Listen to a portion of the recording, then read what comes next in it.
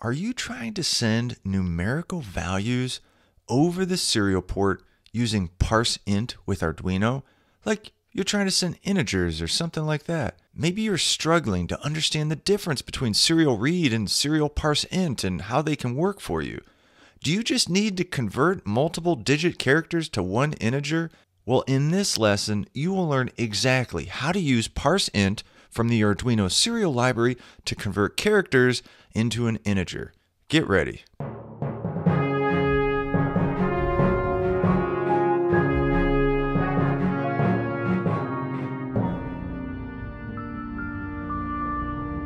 Subscribe to our YouTube channel to get more videos like this. Are you learning Arduino programming? Check out our membership program to learn the software and hardware skills you'll need to build your own projects. You'll get an all-access pass to our high-quality video training that covers everything from the basics of programming like variables and control structures up to using interrupts, arrays, and more. Follow the link in the description to sign up today. All right, let's talk about what we're going to cover. First, we'll do a quick overview of serial communication. We'll compare Serial.read with Serial.parseInt. We'll play around with some code for converting characters to integers with parseInt. And then we're going to talk about the several parseInt details like set timeout, Lookahead Mode, and ignore. If you already watched our lesson on using Serial.read, then you already know one method of taking serial input and converting the characters into an integer by putting all the incoming bytes into a character array. If you want to learn that method, make sure to check out the lesson on Serial.read. Now, that code worked great, but it was somewhat lengthy. In this lesson, we're going to talk about a different way to do it, and we'll be using the function from the Serial library called parseInt. So let's do a quick review of how serial communication works with Arduino. Your Arduino has some hardware on it that will allow you to receive data serially over USB. It will store that data in a buffer called the serial receive buffer. Now, if the word buffer throws you off, don't sweat it. You can think of a buffer like a bunch of horse stalls in a stable. Some stables are big and have a bunch of stalls. You can put a bunch of horses in there. Other stables are quite small, and you only have room for, so many horses. You can't take in more horses than you have stalls. A buffer is like a stable, but instead of having horse stalls, it has spaces in memory where the data can be stored. Generally speaking, a buffer is a transient place for data storage in a program. Usually, you're going to be receiving data into a buffer and then reading it out pretty quickly because more data is going to be coming in and you need to make space for it. This isn't some hard and fast rule though. The serial receive buffer has room for 64 bytes. So when data comes to your Arduino over serial, each byte will end up in this serial receive buffer. It's your job as the programmer to read the data out of the serial receive buffer and actually do something with it. Say your Arduino is attached to your Raspberry Pi, and the Raspberry Pi has a program sending serial data to your Arduino. You've got to do something with that serial data that's ending up in the serial receive buffer. But how do you do that? Well, it turns out there's quite a few ways. If you want to take out each byte at a time, then you can use the Serial.read function. When you use Serial.read, it takes out the first byte in the serial buffer, and that's what it returns. The rest of the bytes then shift over. If your serial receive buffer was filled with the characters Seabiscuit and you call Serial.read once, then the capital S would be read out and eBiscuit would be left. Every character having shifted over so that now the lowercase e is the next in line. Serial.read is great if you want to read in each character at a time and then maybe do some things based on different characters that come in. But what if you want to get a whole number like 1776? If you use Serial.read, you'd get a 1, and then you'd get a 7, and then you'd get another 7, and finally you'd get a 6. Plus, they'd all be stored as characters, not as integers. And you don't want one-digit integers all the time. You might want the whole number, 1776, saved as an integer.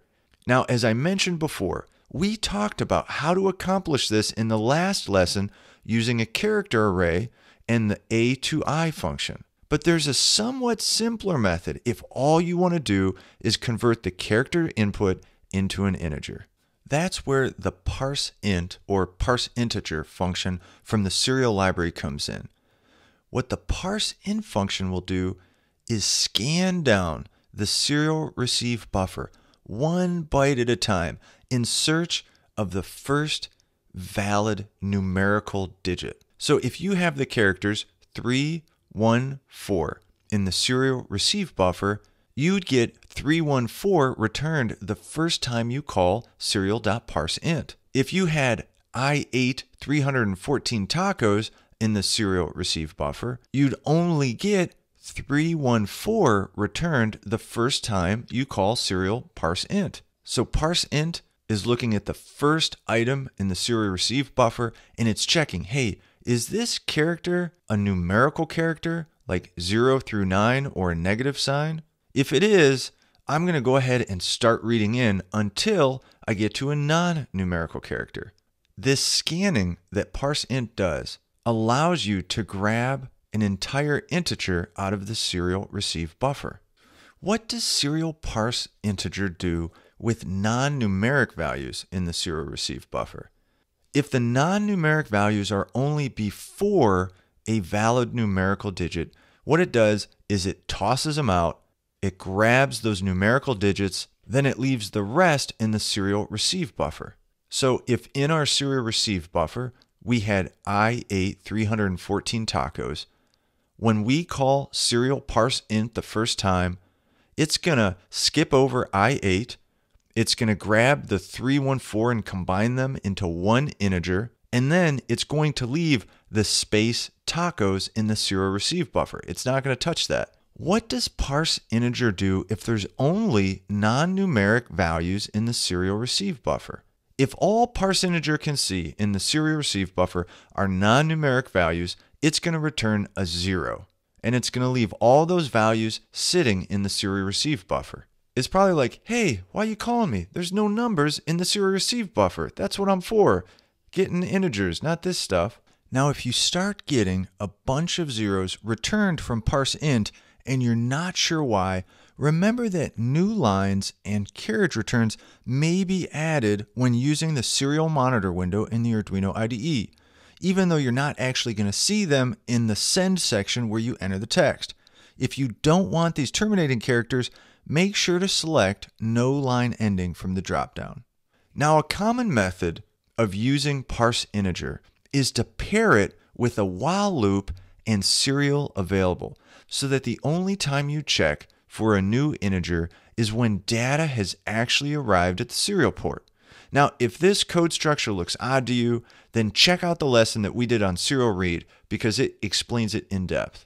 So this code construct here is how you can convert data coming in over serial in the form of characters into a whole integer. But there's a couple really important things you need to know about the parseInteger function.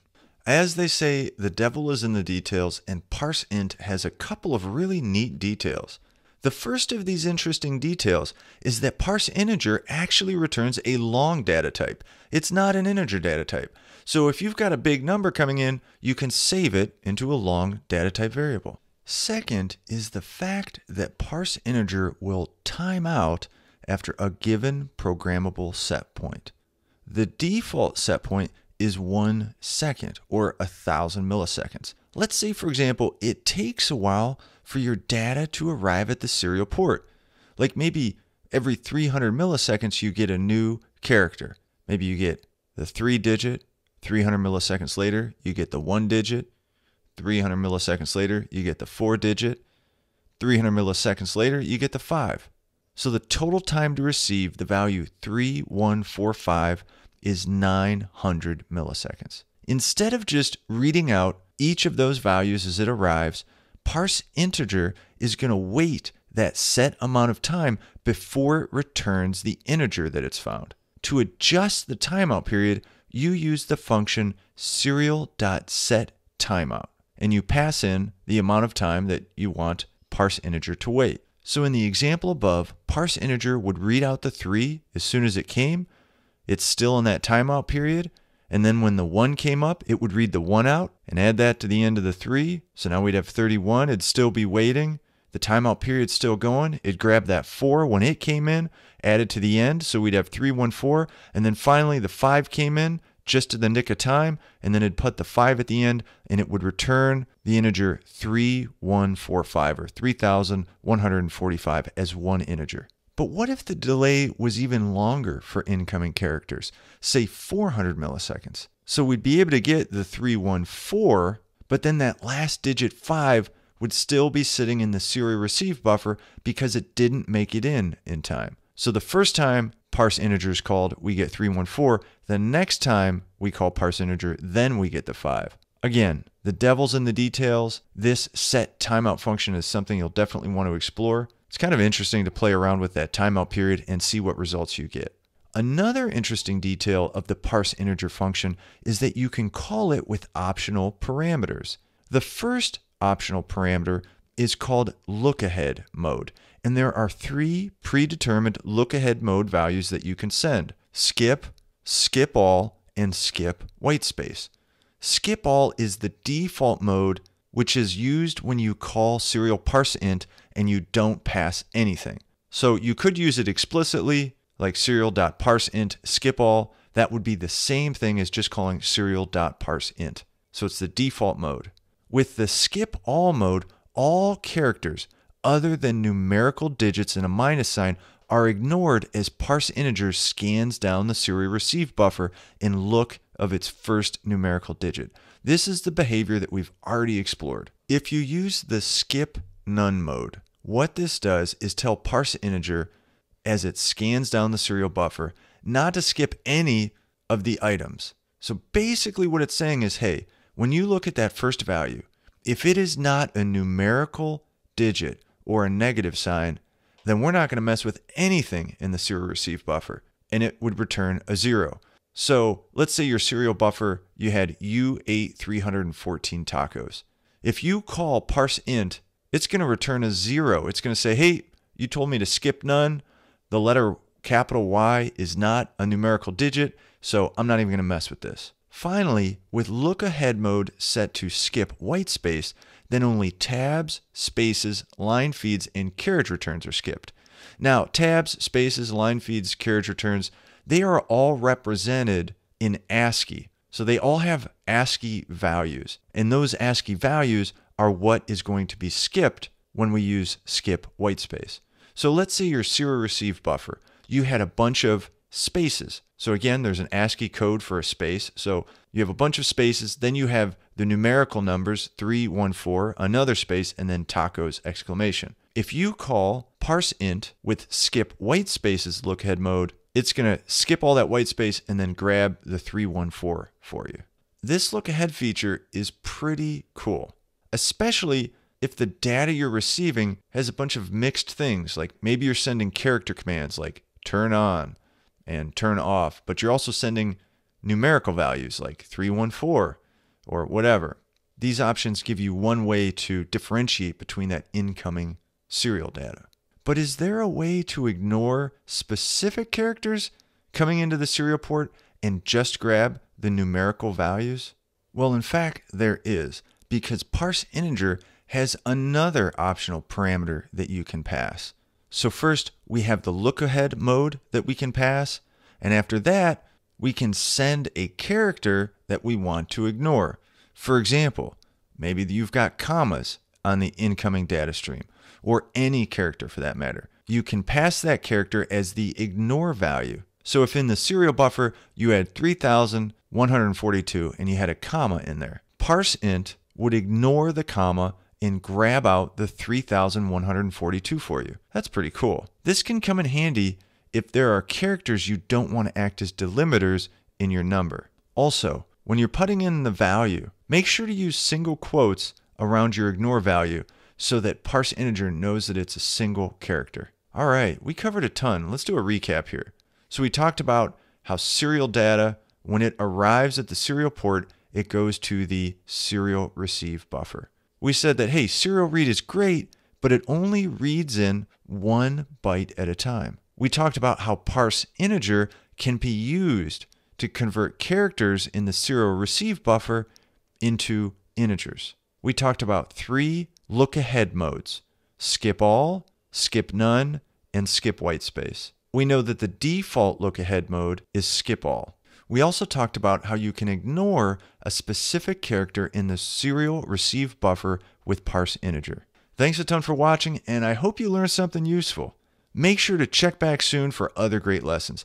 Hey, take it easy, and I look forward to seeing you next time. Bye.